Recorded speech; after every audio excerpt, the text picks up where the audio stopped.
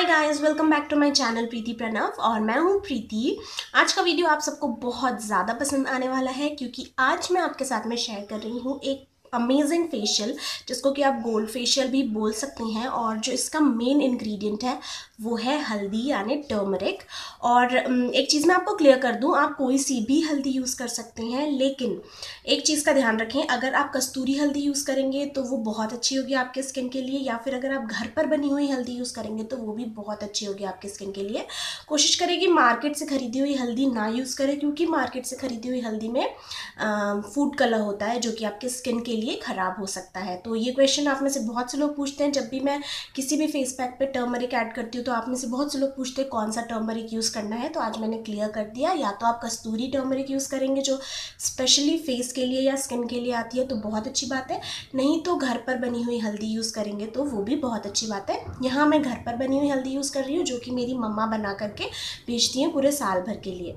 और video start करने से पहले एक चीज़ और मैं आपको बता दूं, अगर आप ये फेशियल रात में करेंगे, मतलब सोने से पहले या फिर रात में करेंगे तो ज़्यादा बेनिफिशियल होगा, क्योंकि हम इसमें यूज़ कर रहे हैं हल्दी। और आपको पता होगा हल्दी लगा करके या हल्दी का कोई भी पैक लगाने के बाद में आपको अचानक से धूप में नहीं जाना चाहिए, क्योंकि वो आपके स्किन के लिए कहीं ना कहीं हार्मफुल होता है। और हल्दी थोड़ा सा येलोनेस आपके स्किन में छोड़कर जाती है। तो अगर आप रात में ये फेशियल करते हैं तो रात भर में स्किन को टाइम मिलता है कि वो उस चीज़ को अच्छे से अपने स्किन पे अब्जॉर्ब करे, और वो मॉर्निंग होते तक वो जो येलोनेस रहती है फेस पर या स्किन पर वो भी उतनी ज़्यादा विजिबल नहीं होती है। इसलिए इसे करने का जो बेस्ट टाइम है वो रात को है। और मैंने भी कल रात में ही ये फेशियल किया था, और अभी सुबह सुबह मैं इंट्रोडक्शन शूट कर रही हूँ और अभी जस्ट मैं सोकर उठी हूँ 1 घंटे पहले, इसलिए मेरी आईज भी थोड़ी सी स्वेल दिख रही होगी आपको। और नो मेकअप है, कोई मेकअप नहीं है, और मेरे जो स्किन है उस पर जो ग्लो है वो आप देख सकते हैं।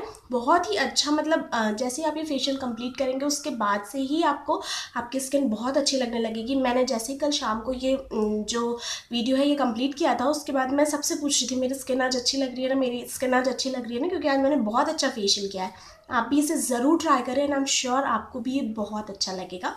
तो चलिए देखते हैं आप फेशियल। सबसे पहले हमें चाहिए टर्मरिक यानी हल्दी। हल्दी की एंटीसेप्टिक प्रॉपर्टीज स्किन के लिए बहुत अच्छी होती है। स्किन की जो भी प्रॉब्लम हो, चाहे एक्ने हो, पिंपल्स हो, ओपन पोर्स हो, जो भी प्रॉब्लम होती है हर चीज़ को ट्रीट करने के लिए हल्दी बहुत अच्छी होती है। स्किन को फेयर करने के लिए भी हल्दी बहुत अच्छी होती है। अब सबसे पहले फेशियल के फर्स्ट स्टेप के लिए हम बनाएंगे क्लिनजर, जिसके लिए मैंने यहाँ लिया है कच्चा दूध 2 चम्मच। उसमें मैं डाल रही हूँ चुटकी भर हल्दी। और कच्चा दूध बहुत अच्छा होता है फेस को क्लीन करने के लिए।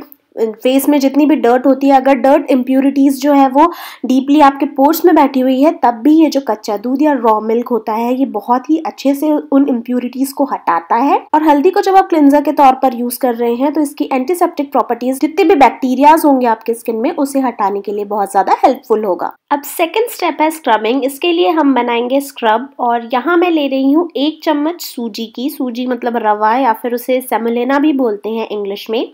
और इसके बाद इसमें मैं ऐड कर रही हूँ थोड़ी सी हल्दी।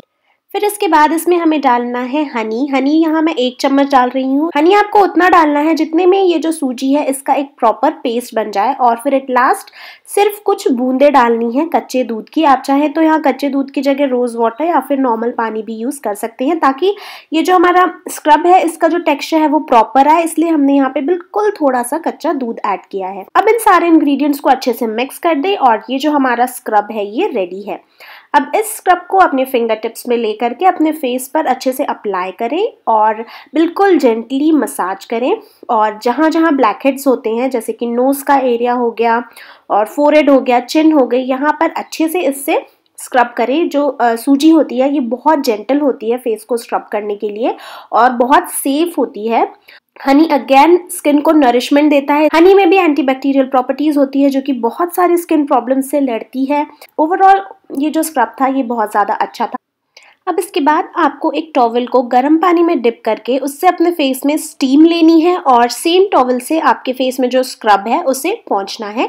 इससे आपके पोर्स जो है वो ओपन होंगे, इम्प्यूरिटीज निकलेंगी, ब्लैक हेड्स, वाइट हेड्स निकलेंगे। और आप चाहें तो गर्म पानी का टॉवल यूज़ करने की जगह आप डायरेक्ट स्टीम भी ले सकते हैं, वो और भी अच्छा होगा। मैं स्टीम इसलिए नहीं लेती हूँ वीडियो के दौरान क्योंकि वो थोड़ा सा मेसी हो जाता है। अब हम बनाएंगे मसाजिंग क्रीम, और मसाजिंग क्रीम बनाने के लिए मैं यहाँ पर ले रही हूँ कर्ड। ये कर्ड मैंने घर पर बनाया है, बिल्कुल क्रीमी सा कर्ड है। और इसके बाद हम इसमें ऐड करेंगे हल्दी यानी टर्मरिक, और फिर एट लास्ट मैं इसमें ऐड कर रही हूँ आलमंड ऑयल। ये स्वीट आलमंड ऑयल है, मतलब प्योर आलमंड ऑयल है। आप चाहें तो इसकी जगह ऑलिव ऑयल भी यूज़ कर सकते हैं, जैतून का तेल। मैं यहाँ यूज़ कर रही हूँ बादाम का तेल। अब इन तीनों इंग्रेडिएंट्स को बिल्कुल अच्छे से मिक्स करें और क्रीम का टेक्सचर दे दें इसे, और ये हमारी मसाजिंग क्रीम रेडी है। क्रीम को अपने फिंगर टिप्स पे लेकर के अपने फेस पर लगाएं और इससे अपने फेस को मसाज करें। और जब आप ये प्रोसेस करेंगे तब आपको इतना ज़्यादा अच्छा लगेगा, बहुत ज़्यादा रिलैक्सिंग प्रोसेस है। ये जो क्रीम हमने बनाई है ये स्किन को बहुत अच्छे से सूद करती है। और जितने भी इंग्रेडिएंट्स हम यहाँ यूज़ कर रहे हैं, कर्ड हम सबको पता है आपके स्किन में जितनी भी टैनिंग होगी उसे हटाएगा, स्किन को बहुत अच्छा टेक्सचर देता है, हाइड्रेट करता है और अपलिफ्ट भी करता है आपके स्किन को। अगर आपको रिंकल्स की प्रॉब्लम है या फिर अगर आपको ऐसा लगता है आपकी स्किन बहुत लूज़ है, तो ये प्रोसेस आपके लिए बहुत ज़्यादा मस्ट है और बहुत रिलैक्सिंग प्रोसेस है ये। तो करीब 4 से 5 मिनट के लिए आप अपने फेस को मसाज दें और फिर उसके बाद आप नॉर्मल पानी से अपने फेस को वॉश कर सकते हैं। अब हम बनाएंगे फेस मास्क। उसके लिए हमें लेना है बिल्कुल थोड़ा सा बेसन, आधे चम्मच से ज़्यादा बिल्कुल भी ना लें, और इसमें ऐड करें आप हल्दी, और फिर हम इसमें ऐड करेंगे हनी। ध्यान रखें हनी की मात्रा हमें इसमें भी ज़्यादा लेनी है, क्योंकि हमें ओवरऑल ये जो फेस पैक है ये बिल्कुल गोल्डन फेस पैक जैसा बनाना है और इसमें हमें कुछ भी ज़्यादा रनी या ज़्यादा लिक्विडी नहीं चाहिए। इसलिए इसमें आप हनी की जो अमाउंट है वो ज़्यादा रखें, ताकि ये जो पूरा पैक है ये हनी की हेल्प से ही बने। और फिर एट लास्ट इसमें बिल्कुल थोड़ा सा आप दूध ऐड कर दें, और दूध नहीं ऐड करना है आपको तो आप इसकी जगह रोज़ वाटर भी ऐड कर सकते हैं। मिक्स करें और ये देखिए आपको कितना ब्यूटीफुल सा फेस पैक। अब इस पैक को अपने फेस पर लगाएं और इसे आप 15 मिनट्स के लिए अपने फेस पर बिना किसी टेंशन के छोड़ दें, और आपको जो भी काम निपटाना है वो आप आराम से निपटाएं।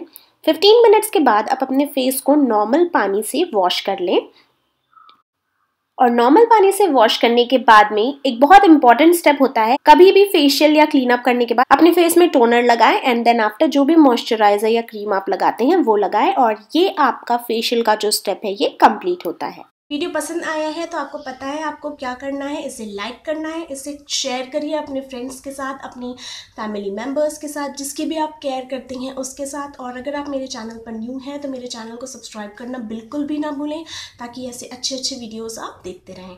नेक्स्ट वीडियो में मिलते हैं, बाय बाय।